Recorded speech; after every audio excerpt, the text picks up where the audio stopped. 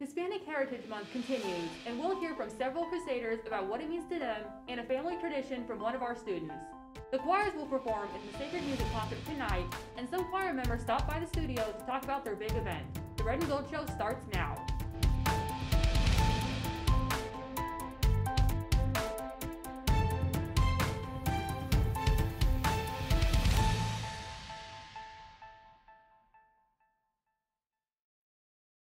Hello Crusaders, welcome to the Red and Gold Show. I'm Zoe Adcock. And I'm Zachary Denise, and we're bringing you the news from the 007 studio. Scecina's choirs will perform at the annual Sacred Music Concert at 6:30 at Holy Spirit Catholic Church. This year's theme is Be a Light. The groups will perform songs by Robert Ray, Peter Lutkin, and Lauren Daigle, to name a few. With that in mind, we invited a couple of choir students to the 007 studio to talk about tonight's concert. Hi Maya and Alex.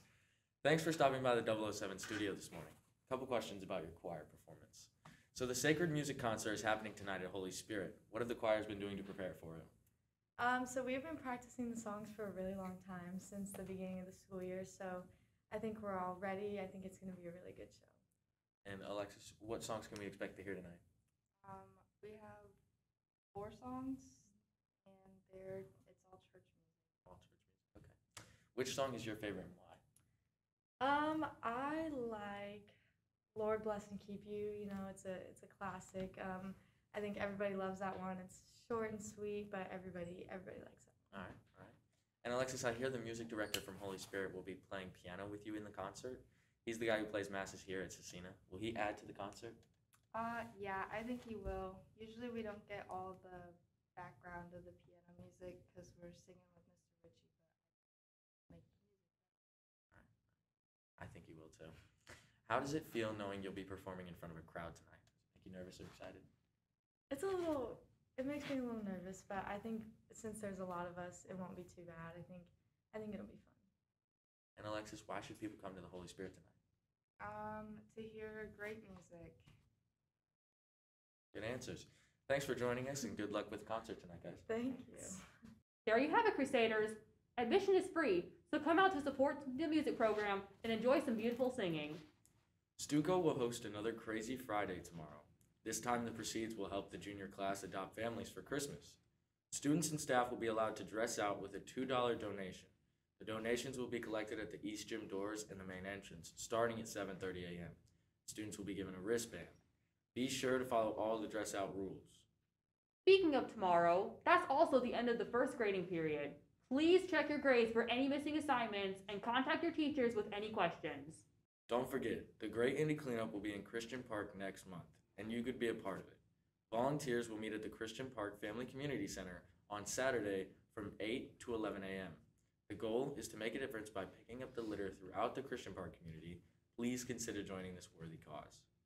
Now let's head over to Liam for today's Crusader Sports.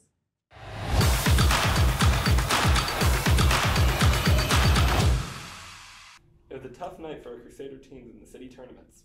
The boys soccer team lost to Heritage Christian in the city tournament. The volleyball team lost to Bishop Chatard in the city tournament at semifinals in 5 games. Tonight, the freshman volleyball team will host Covenant Christian at 5 p.m. The girls soccer team will play University in the first round at sectionals. The game will be played at Triton Central at 7 p.m. Good luck tonight, Crusaders. In other sports news, a swimming call-out meeting will be held today after school in the cafeteria. If you're interested in swimming this year, please attend the meeting.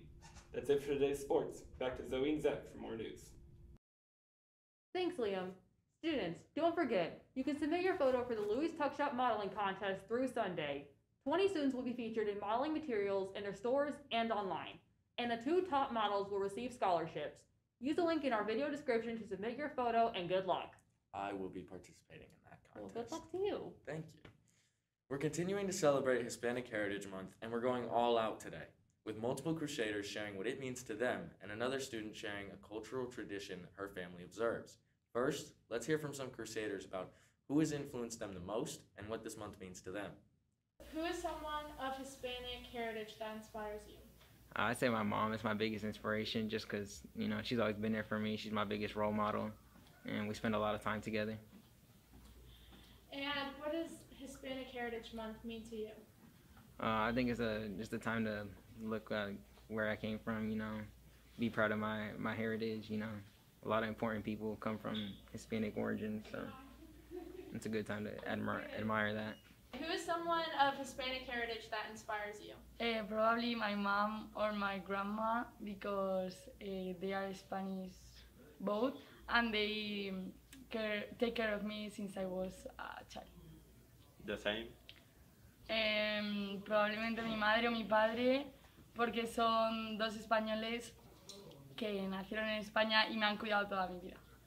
Lo mismo. What is something that resonates with you about your culture? Sí. Maybe the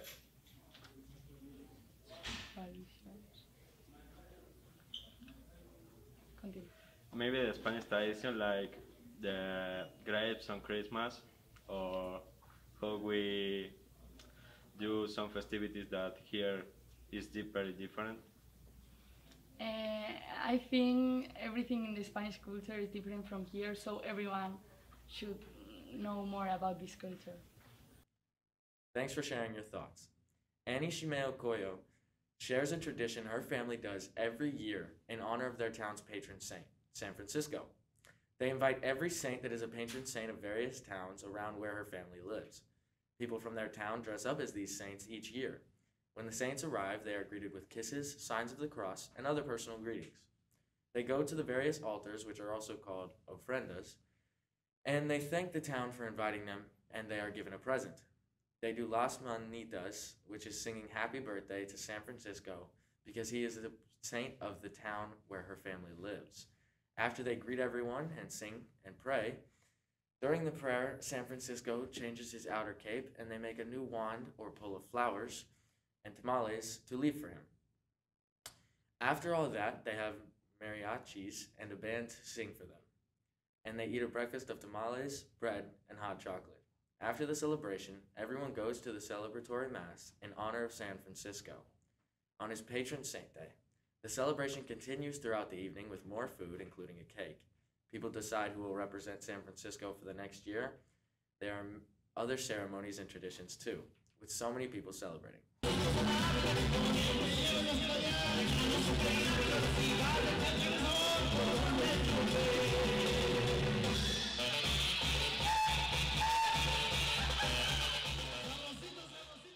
Looks like a lot of fun, and thank you for sharing, Annie.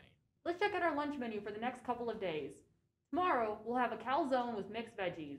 On Monday, the 18th, we'll have a meatball sub with cheese potatoes and carrots. Please note that all menu items are subject to change based on availability.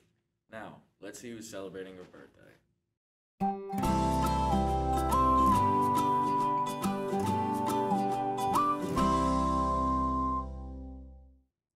Happy birthday, everyone. That's it for today's news. Stay classy And give that little extra.